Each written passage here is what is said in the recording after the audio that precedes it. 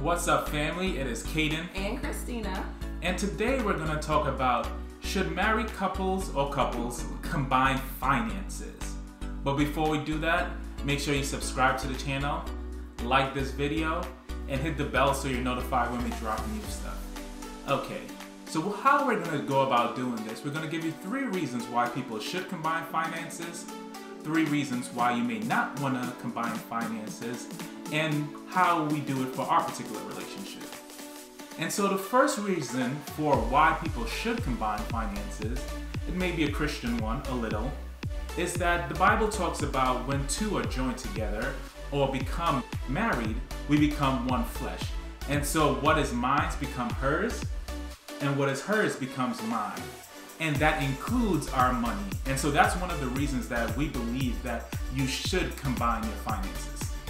We had a conversation recently with 2 of our friends from church, and it really struck me when she mentioned that their counselor had told them people are eager to be one in body, be one spiritually, be one mentally and emotionally, but yet we're hesitant to be one financially. And so we really feel like being one financially is one of the ways that you can become closer to your partner as well. And so the second reason that we think that you should combine finances is that it allows you to have difficult conversations. Fun. So when you have to talk about, ooh, should we buy that? Shouldn't we buy that? You have to kind of work through these things as a couple. And so that is one of the blessings of being able to combine finances, because it teaches you how to have difficult conversations, and then that ability to have difficult conversations transitions to other part of your marriage. And so it really does teach you how to be a good communicator. And I'll definitely say for our marriage that we've talked about how every year or each month we sit down and create a budget. And so when we do that, we're able to communicate to see where our goals are, and so that we'll be able to be aligned. And so I really do feel like being one financially or combining your finances does help you to communicate what your needs and wants are to your partner. Yeah, I really like being able to talk about our goals together, because one, it lets us know is did our goals change since we got married? And if so, what do you need now? And a lot of times, if you're not kind of combining your finances or working on your budget together, you aren't having those type of conversations. And so that's one reason why we think you should combine finances, or why it's recommended. And the third reason why we think you should combine finances is that most financial experts, financial gurus, however you want to classify them, say that the couples that, or the married couples that combine finances tend to be a lot more successful with money. One book that I really love, The Millionaire Next Door, they speak about when the millionaires that they have studied, those millionaires tend to be married people who combine their finances. Dave Ramsey's team also did a study that shows most millionaires are couples that combine finances. And so there's something about working on your finances together as a unit that allows you to build an empire together. Absolutely. And while we understand that combining finances is overall a great thing, we do know that there are some reasons why couples may not want to combine finances. And so that's an excellent transition for the 3 reasons why you may not want to combine finances. And so one of those reasons is you may have married someone that is really bad with money.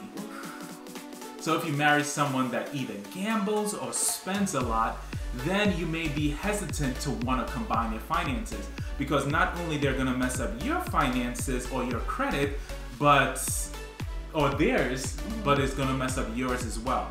But sometimes these issues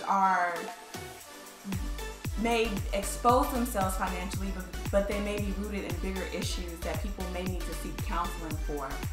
So we understand that there are some reasons why couples may not want to combine their finances.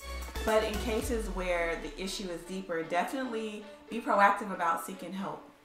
The second reason, and it kind of even hurts me to even say this reason, is that 50% of marriages ends in divorce. Yeah. And so if you're not unsure about that partner, which you probably shouldn't have got married anyway, but it happens. We get married to people and then it's like, oh, you're not the person that I thought you were.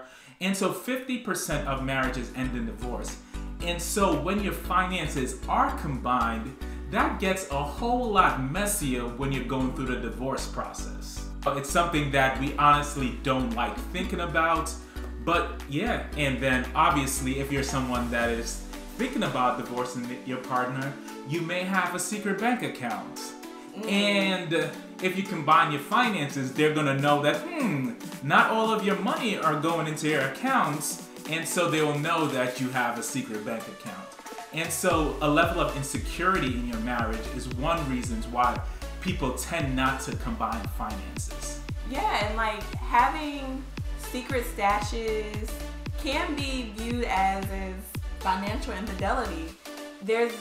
It's an indication that there may not be as much trust as you would like in your marriage or relationship as well. And the third reason that you may not want to combine finances is that you will have potentially less arguments over the day-to-day spending. And so one of the things that happens when you combine finances is that you usually have to have a limit on how you spend your money, and you may even have to talk to the other person before you spend the money, because it's not just your money anymore, it's both of your monies. And so some people, a lot of people, don't like having those conversations of, can I buy this? Can I buy that? And that's another reason why couples may not combine their finances, is because they don't want to have those conversations. They don't want to have to be regulated by their partner or feel controlled in that way in terms of having to come for approval. Because that's what it feels like sometimes. Exactly. Or it could feel like, oh, can I buy this $25 thing? Or can I send my mom $50? And so even having to have those type of conversations are difficult. So some couples may choose not to combine their finances for that particular reason. So those are the 3 reasons why people may not want to combine finances. And we know that there are probably a lot more reasons out there. We would love for you to tell us why in the comment sections why people may want to combine finances, or why it may be good for couples not to combine finances. Here's what we actually do. So we have combined accounts and separate accounts. And our separate accounts include a dollar amount for each of us to pay our tithes and fund money, where we don't have to consult each other about what we're spending. And then also, of course, our retirement accounts are separate accounts. And all other money we put into our joint account. Like when we were saving for our house, that was a joint account. Even the account that we use to pay bills on a day-to-day basis. About 85% of our money is together in combined accounts, I would say, not counting our retirement funds, which generally how those are set up. So our separate accounts is not even about the other person not knowing what we're spending. It's just also being able to spend money freely and not have to consult each other for a $20, $30, $100 expense. Or if I want to surprise my husband with a little gift, it's easy to do so from a separate account.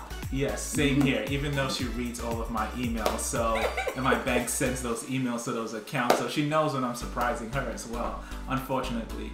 So that's another reason why you may want a separate account that your partner has access to but don't really have access to. But yeah, so for the most part, we combine all of our finances.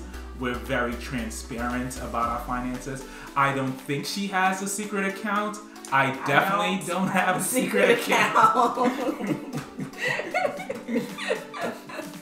Those are the reasons why. Those are the reasons why people may not.